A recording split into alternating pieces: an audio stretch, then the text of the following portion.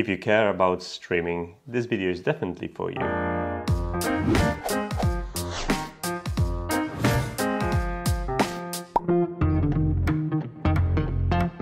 My assortment of streaming equipment is actually getting better and better.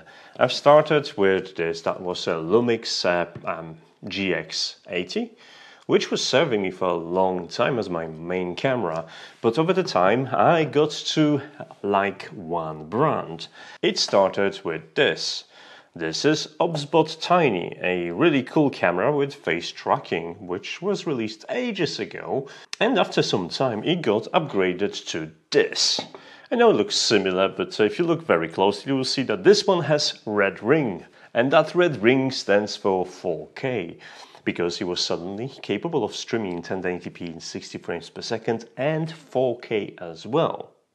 But now that goes all to the side, and I'm going to use it as a backup camera because there is a new OBSbot camera inside.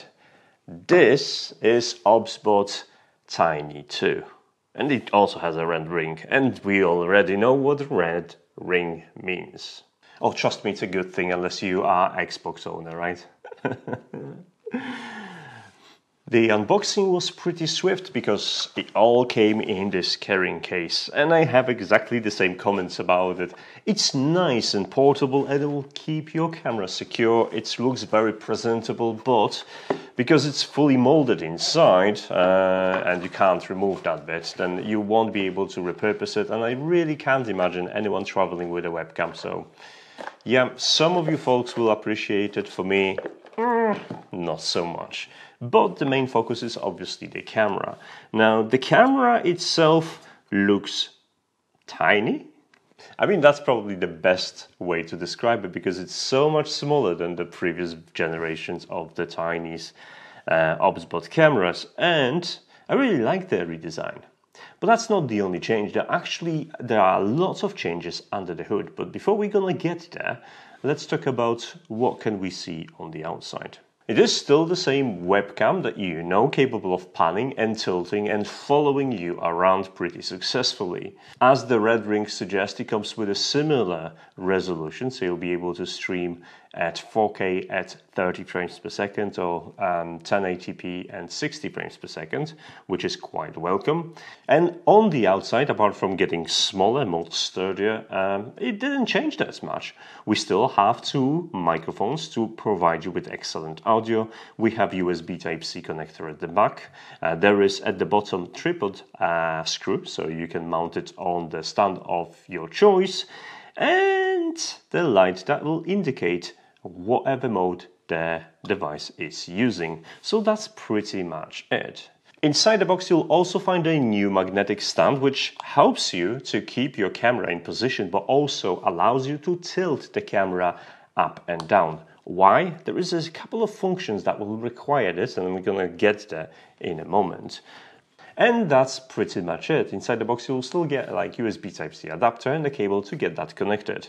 OBSbot was also kind enough to send me their remote, which is really good if you don't want to be near the computer and still want to have pretty much all of the controls for your camera setup. We're going to talk about this remote in a moment. Side by side we see the reduction in weight and the size, but that has changed. There is also new sensor inside capable of much better picture quality. Resolution, however, has not changed. Why? Given the new model name OBSbot Tiny 2, I was expecting to see significant improvement in terms of resolution as well. Previously, when I was reviewing OBSbot Tiny 4K, I mentioned that it would be nice to see 4K 60 frames per second. Now, it's not the case with the new one, and there is a reason behind it. Now, all the processing, all the tracking and everything happens inside this camera, which means you don't need any software, you don't need anything external, you just plug the camera, it works via USB interface, and everything that is related to OBSbot camera happens within the hardware. And even some of my favorite standalone gimbal camera like this is Morange/90 phone, which you can take a look and watch there, the review for it, has 4K 60 frames per second. However, tracking options on this device aren't available in that resolution. It's mostly because resolving tracking and dealing with compression, saving the image, it's basically taxing on the hardware and probably would increase the price point quite significantly. So I'm not going to hold the resolution against the OBSbot Tiny 2 in this review because, well, there's a lot of different things that this webcam does really well. I have to say that we got to the point where OBSbot Tiny 2 blurs the lines between a webcam, something like this, and a dedicated compact digital camera, something like this. Now granted, this is twice the price and comes with the ability to exchange lenses and some extra advanced functions, but in terms of picture quality, honestly, there is really nothing to complain about. When the scene is correctly lit, the captured video features excellent details and showcases how well the sensor exposes object in that frame. This combined with fast focus assures incredibly responsive performance for your live stream or Zoom calls or whatever you're gonna use to connect your webcam to. While grain in the less lit areas is still visible, the webcam does a very good job on making sure that the subject is actually well presented in an image, and you're definitely not going to complain about it. So kudos for OBSbot team for working so hard to get it done. It's time to give you opportunity to judge the image quality by yourself. And there's a couple of interesting bits or settings that you can actually do with OBSbot. So this is the full resolution right now of the OBSbot Tiny 2, and that's the image quality that you would expect. But it's not just image quality that has improved. Now in settings, you can set a different focus modes, focusing on face or whatever is closer to the camera, which comes in handy if you want to present something nice. See? Now it's this remote is in focus, and now back to the face. It's seriously lightning fast. But if you don't want the camera to focus on random things, you can switch over to the face focusing, and the camera will focus only on face. See? The same principle applies to exposure, which uses either global values for illumination or face to calculate correct exposure for your scene. At this point, you probably don't look this impressed because I'm switching the feed from the camera that costs over £2,500 to a webcam that costs £269, so that's a big disparity.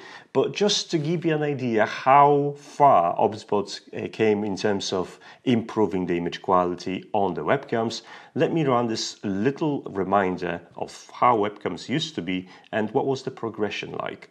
So this is a sample shot on my Lumix GX80, so you could have an idea what's the quality is like and what's the audio quality is like using default camera microphone.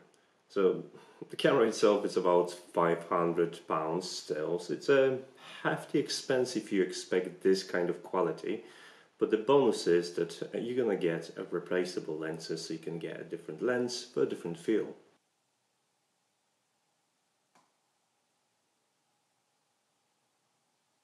This is a potato webcam on my £2,200 laptop. Yeah, it's 720 and it's 30 frames per second and it looks absolutely horrific. But that's your starting point. From there it's going to get better. So let's switch over to Logitech C920. And this is the webcam I've been using in my early live streams. This is Logitech C920, and you can tell that the picture quality is much better and the microphone isn't that bad either. But from there it's just gonna get better. Now let's switch over to the OBSbot Tiny.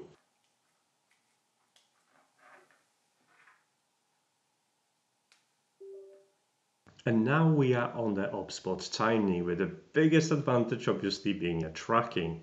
So now I can track myself as well as getting a stream of 1080p at 30 frames per second. Now from there we can upgrade that to OBSbot Tiny 4K and actually experience the stream in 60 frames per second instead. So let's do that.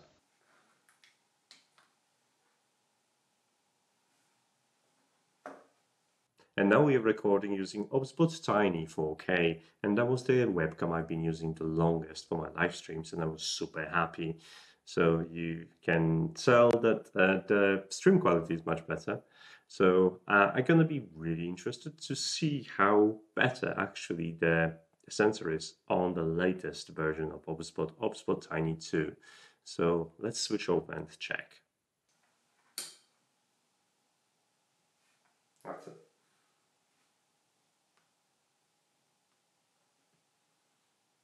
And we're finally here. This is the quality you should expect from OBSbot Tiny 2. And I can already tell that there's more light going into the sensor. That's why the image is a little bit brighter, so you won't have as many problems using this camera in the dark. Now, the quality looks really good on that preview, and I can't wait to actually get that into my main computer so I could compare. But so far, so good. And something tells me that the microphone quality is going to be splendid too. So you're going to get a sample right now. So yeah, do let me know what do you think about that microphone. Because I've been using it in my live streams for quite a bit. And especially I've been using that camera and that microphone in my last live stream too. So that's, well, that's quite interesting. No one complained about it. So it must have been good. A long time ago, I decided to trust OBSbot cameras with the microphones, and I stopped using external microphones for my live stream. It's a very convenient way to set up your live streams, and so far I've received 0 complaints about my audio during the live stream, so it does an excellent job. And as you can see from this sample, the audio is pretty good on the OBSbot Tiny too. I've mentioned that OBSbot Tiny can work without any additional software. But you'll be doing yourself a disservice if you're not going to install OBSbot webcam software, which will enable even more functionality for your camera. But before we're gonna take a closer look at the software, I just want to talk about what the camera can do without any software installed. Obviously, it will work like any other webcam. No drivers are required. Just plug in and play, which is great. Tracking is also resolved within the camera hardware, so you don't need a computer support to have full tracking for your camera. That includes gesture recognition, which allow you to set different zoom levels and enable tracking remotely. And new are now the voice controls, which, to my surprise, also work without the software. So you don't really have to connect the camera to a computer to be able to direct the camera using your voice. Hey Tiny, track me. Sleep Tiny. But once you have the software installed, there's a couple of interesting things that you can do. First of all, the software supports multiple cameras. So if you happen to have more than one OBSbot camera, you'll be able to control all of them from a single software point, which is great. The first thing that came to my attention were the tracking options, which we have new tracking options now. And those include some choices that I would never expect to see in a webcam. I mean, they all make sense now, but still, it's pretty creative. I completely understand tracking options like your face or your entire body, but having options to track your lower body, your upper body, or faceless will definitely leave you wondering. More on experimental side of things is the ability to track your hands, which, to be fair, it doesn't work as well even when I select the left and right hand. You'll have to stand probably quite a distance from the camera to have this work relatively well. So that's a mixed bag of things. And 2 new modes. One for the desktop mode, which allows you to tilt the camera. Remember when I mentioned that there is a small plate that you can tilt?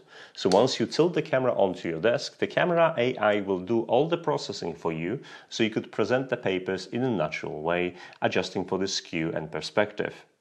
The second bit is the whiteboard tracking. If the webcam detects that you are next to the whiteboard, it will focus on the whiteboard, making presentation much easier. So it's definitely aiming at professional use, and a lot of you is going to be really, really grateful for that. Apart from tracking various parts of body, there is a new improvement of zone control, which allows you to set zone controls in which the camera remains motionless but resumes the track as soon as you leave the area, which is really handy if you want to present something but you want to make sure that you still have the camera tracking you, so you don't get those micro movements that would follow you normally, but the camera will start to track you as soon as you move outside of the track zone. There is a lot of AI image processing going on inside of this camera, but there are options that left me wondering. Now, you will be able to select altering filters like blurring your background or cleaning up your face a little bit, but I think going in a direction in which you can smooth the slider to adjust your body shape, it might be a little bit more than I would like to see on the webcams. I mean, if it gets shy people in front of the cameras to present for work, etc., I guess it's fine, but I can see this being abused relatively easily. I promised I would talk a little bit more about the OBSbot remote. This one is for OBSbot Tiny, particularly because of the options included. Now, you'll notice that it allows you to actually select different cameras, so you can have a control from the remote over up to 4 different cameras, and allows you to pretty much access anything you want from it. And it comes with a handy laser pointer. But one thing I was a little disappointed with, it was the fact that I discovered that it comes with a dongle and it's not actually paired to the camera itself, it's just a glorified keyboard macro. So in order to use that, you'll have to have the software installed on your computer and macros enabled in the software. But it's not the only way to control your camera while you're being away from your computer. You can still use the voice commands, and OBSbot Tiny 2 actually comes with quite a lot of different commands that you can issue to start and stop recording. Now you have the ability to use your voice to start tracking, move to different preset zones, and zoom in and out on your image, which is very handy if you can't really go closer to your computer and do it manually or use other options. Voice controls combined with gestures honestly provide you with enough of flexibility to have this camera used in any situation. If you're unable to use voice controls because of work, you can simply use the gesture. If you don't want to look silly by making different gestures in front of the camera, you can use either voice control, remote, or use the software. So whatever the case may be, OBSbot Tiny 2 definitely has got you covered. There is one more option that I discovered while playing with the OBSbot software. It will require the software to be installed, but once it's installed, you can spin up OSC server. So what is OSC? It's a control interface that will allow you to build custom interfaces with something like TouchOS to control your streaming setup. You'll be able to send the commands to your camera via TCP or UDP and enable stuff like tracking, moving camera to different position, or enabling various options. This is great if you're building part of a bigger setup and you're only interested in having a single touch control on a tablet that will operate your webcams, your lights, and your streaming setup basically. Now you can do it with OCS, and there is a very handy script that you can try without building the interface yourself from scratch. OBSbot Tiny 2 is a really good webcam, but is it good enough to be an upgrade to the previous generation? Personally, I don't really think so, because the OBSbot Tiny 4K is already a really good webcam. However, if you want to expand your streaming capability to have a second camera and, for example, use them with a single remote or with a single software, then definitely I would recommend you to look at OBSbot Tiny 2. But if you don't have any OBSbot products, well, OBSbot Tiny 2 might as well be your first product. You're definitely going to be very, very happy with it, and I am moving forward going to use all the OBSbot cameras in my live stream. In fact, I already did that when I was building a robot, so you can have a look and see it in action in this live stream there. So if you're interested, OBSbot Tiny 2 is available for £269 right now, and there might be an additional discount in the description of this video. If you fancy a remote, that's another £49 to spend. Again, I'll link all of these things in the description of this video. Big thanks to OBSbot for sending me samples so I could cover it and use it in my live streams. That's going to be super handy. And you know what's going to happen now. I do not have a posting schedule, so if you want to know what's going to happen next, well, you know how YouTube works, I don't have to explain you all this. But follow me on social media, which I listed down below there for your convenience, if you want to get in touch, ask questions, and see what I'm doing next. Thanks so much for watching, guys, and I'll see you in the next video. Take care, bye! If you care about streaming, this video is definitely for... Oh, I'm losing my voice.